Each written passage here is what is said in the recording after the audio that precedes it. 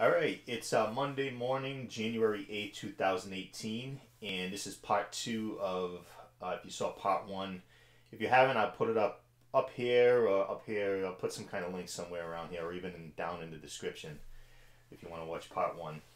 This is for the Lowe's roof install issues that I was having, and first thing I'll say is I'm happy that the roof finally got done. Basically, almost a month later to the very day that it was originally supposed to be done. If you go back and watch part one, you can go through that timeline. So here's what happened. Here's where it stands right now. As I said in part one, my house sold. We signed a purchase and sales agreement on December 5th. They were supposed to have the roof done. Lowe's scheduled to have the roof done by December 8th. Never happened. No fault of the roofer, the installers, anything like that. I'll get to them in a minute because they were excellent. But it's a month later and it didn't actually get started. The job didn't get started until a few days before Christmas. And because of the weather and the holidays and all that extreme cold we've been having here in the Northeast, it finally got finished last Wednesday, which was January 3rd. Luckily, because on Thursday, January 4th, we had a major blizzard, and that would have been bad if that roof hadn't got done. So I'm going to back up a little bit first, and the whole thing with Lowe's is they have a local a local store that I dealt with first. They send their salesman out, right? Local store. He comes out. He was great too, by the way. Agreed to the everything, the price, that he knew the house was being sold, and they figured out a time when it was supposed to be done. So you have a local salesman, and then the installer is local too. It's a contractor that Lowe's contracts to do these jobs. So you have local salesman, local contractor. Why in the world do you have someone in Indianapolis trying to schedule when the install is supposed to be done? And from what I understand, this is causing a lot of problems elsewhere with Lowe's, with installations, and because instead of the local guy at the store contacting the local roofer, setting a date, they can talk, freely. They're in the same area code. They probably know each other. They can set dates, and he can tell them his schedule, and they can go back and forth and get back to the customer. They have someone they call it CPO, a home office in Indianapolis, trying to schedule like 20 stores. That's where the whole screw up started, and that's, you can go back to part one and go through all that again. I don't want to go through that again. But, so, roof got done January 3rd. Now, because I filed a complaint with the Better Business Bureau, which I didn't want to do because it's just more time. I ended up talking to someone from executive complaints at Lowe's, and through the whole thing, not once, as I mentioned in the other video, not once was I offered any kind of discount for this long delay.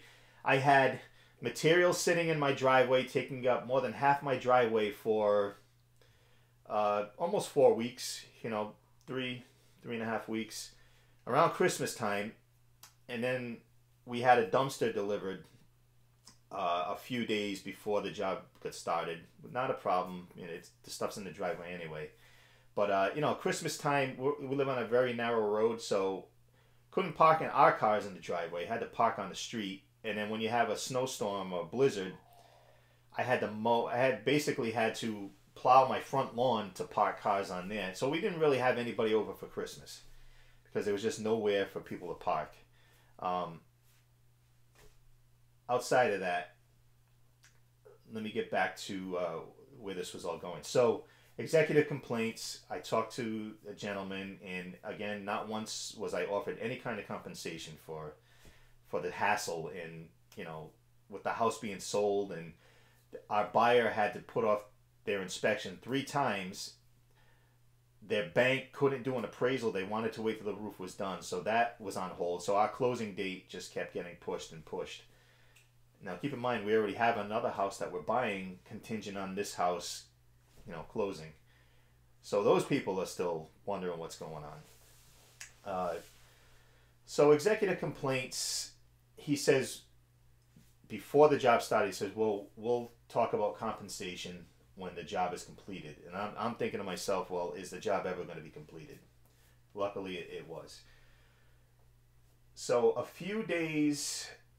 couple of days before they actually started the job, I spoke to this guy again, and he calls. Now, he calls me to check on if the job was completed. Wouldn't you make some calls within your own company to find out, before you call a customer who's already upset, to just check on to make sure, before I call this guy, let me see if anything's been done first before I speak to him. He had no idea. He calls me, was the job completed? No, the job was not even started yet. This was on the Friday before Christmas. So he says, all right, well, I'm going on vacation all next week, which is his right, but I'll call you on January 4th when I get back to check on your progress. And I'm sitting there thinking, January 4th. This was supposed to be done December 8th. Now he's going to call me on January 4th after he comes back from vacation to see if it was even started.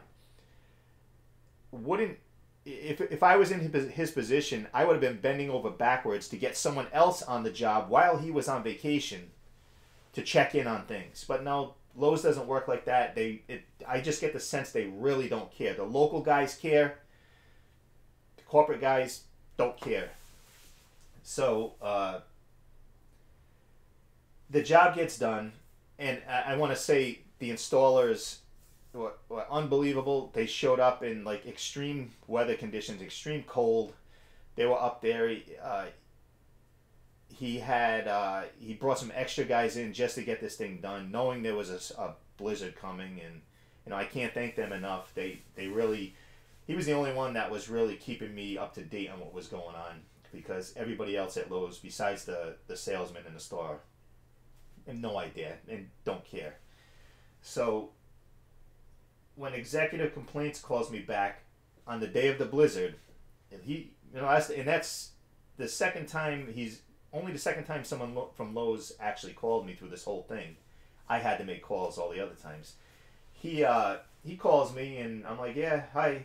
And he's like, so what's the status on your job? Now again, wouldn't you take 2 minutes to make a phone call to see what was going on? And I told him, well, the job was completed yesterday. Oh, great, that's excellent. And then he says, oh yeah, I'm looking here that it says you signed off on it. I'm like, yeah, they got it done, and thank God, because there was a blizzard today. He's like, great. Now, all this time in the back of my mind, I have I'm keeping track of what he said the last time we spoke, or a few times before that, about compensation will be addressed once the job's completed. So I didn't say anything on this phone call. I didn't want to bring it up. I wanted to see if Lowe's was going to step up and actually offer something for putting us through what they put us through. The guy couldn't get off the phone fast enough. So I just had very short answers. Yes, no, yep, uh-huh. And that was it. Phone call ended. So now keep in mind that I said I did the Better Business Bureau thing, and they went back and forth a couple of times.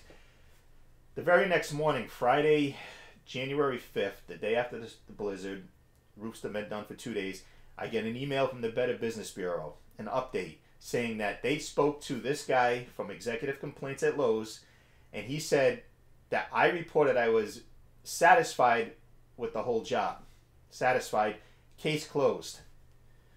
Better Business Bureau lets you add something else in there. So you better believe that I sent another email to them and said, the job was done. I'm satisfied with the salesman. I'm satisfied with the installers. I am in no way satisfied with Lowe's as a company. I said when I finally get to, now there's another story coming up too about this whole house being sold. I said when I eventually, hopefully move into the new house, I was going to have Lowe's do a job. Never again. Lowe's, I will not deal with Lowe's ever again. They lost a customer, and I've been trying to steer people away from them. But the day of the blizzard, now the roof is done. We think, oh great, now the bank can have their appraisal and the buyer can have their inspection. We're thinking it's going to be done within the next couple of days.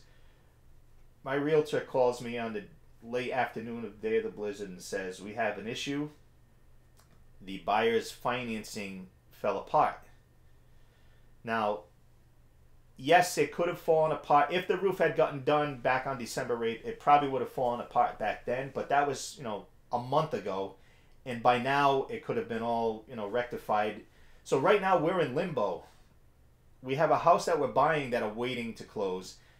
And our buyer's trying to put back together their financing. And it was nobody else's fault. It wasn't my fault. It wasn't the buyer's fault. It was their financial institution, whoever they're using for their banking, screwed something up on their income, So they already approved this person to buy the house, and at the 11th hour they waited because the roof, nothing was getting done, so they just let it go. And when they finally started looking, they said, well, the roof's done, so we better start really looking into this. They found some kind of mistake, and now we're on hold. So there was no appraisal, no inspection, no closing date. It was originally supposed to be January 18th or sooner. We're at January 8th right now. There's no way it's going to be then. We've already bought, this was done. We already bought furniture for the new house that's waiting at the store. I have a huge storage unit that I have to pay another month on now to keep stuff. I got boxes all over my house from packing because we wanted to be ready. Because everything was lining up. All we were waiting on was the roof. So, again, as I said, if this had happened, I don't know, 3 weeks ago where they found this mistake, it probably would have been fixed by now and we'd have some kind of closing date. We would know what's going on. But because the roof took so long, now it's just stress. It's just stress, and as I said in the other video, I don't want anybody else to have to go through this. So please, really think hard about going to Lowe's for a project. It's a shame, and I really hate having to do this, but what we've been through, it's just not acceptable to me, and I don't want to put anybody else through this if I can help that in any way. I'm just trying to get my thoughts together here. It's probably all I have to say. I am happy that the roof is done. They did a great job. But just getting to this point, this was just not handled correctly. And Lowe's corporate, CPO, executive complaints, they really don't care. You talk to them and it's like talking to the wall, a broken record. It's like an automated response with everything. I've had it with their company. I'm done. Luckily, I have a Home Depot really close. And the only reason I went with Lowe's from part one of the video is because I was told that the roof could be done in a timely fashion, because of the house sale. The other places that I checked, including Home Depot, they couldn't. They were pushed too far out with their job. So Lowe's said they could do it, and obviously they couldn't do it because of a stupid mistake that someone scheduled it wrong, and then they lied about it a couple of times, and all they had to do was say, look, I made a mistake. And I probably would have been, all right, well, let's try to work through this, but no, they didn't want to do that. They didn't want to take the blame for it, and that's where it all went. And then it all went downhill, and that's where we are now on January 8th. We don't know if our house is going to actually end up selling to these people or this person. And, we're keeping the faith. So hopefully we'll get some good news today or tomorrow or whatever. But just disgusted with Lowe's and just had enough of that company. So I'm gonna stop now because I mean I could talk all day and I really don't want to say any more. I think you get the picture. Thanks for watching, and again, really think hard if you're gonna use Lowe's for any kind of job, because I've already made my so it's funny. One more minute here.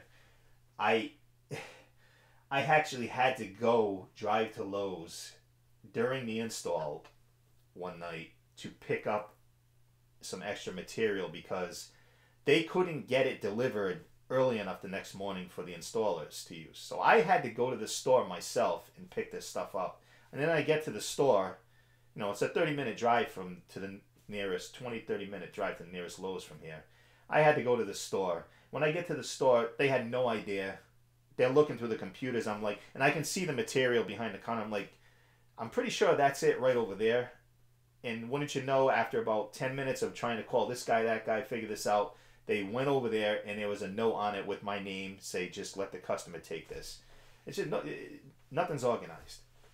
So just the fact that after all this, I had to go to the store and get materials because their deliveries are all backed up the next day. Wouldn't you just do something? Send somebody from the store in their own car to bring materials to a customer that's been waiting for a month to have a job done.